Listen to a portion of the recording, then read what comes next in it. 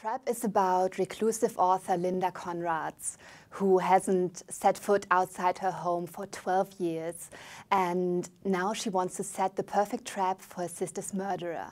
And since Linda is a great author, her trap is a literary one. She writes a new book to lure the killer of her sister.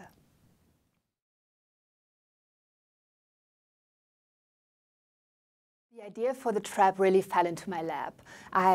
One evening, I was sitting down for dinner with a friend of mine in Cologne, where I live, and we talked about artists. And at some point, she told me about a writer she had read about in a magazine that doesn't leave the house. And I stopped eating, took out my notebook, wrote that down, author who doesn't leave the house. Got goosebumps too, and it all started from there.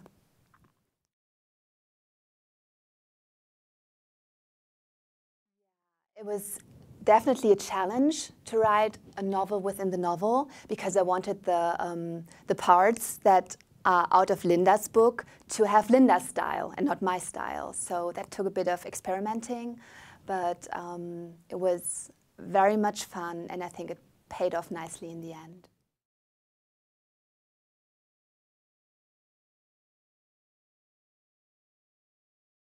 My dream casting for the trap, that's a good question and a difficult question, because when I was writing the characters, I didn't think of Hollywood actors, obviously. And I have these people in my mind that are very distinct and that don't look like any actor does.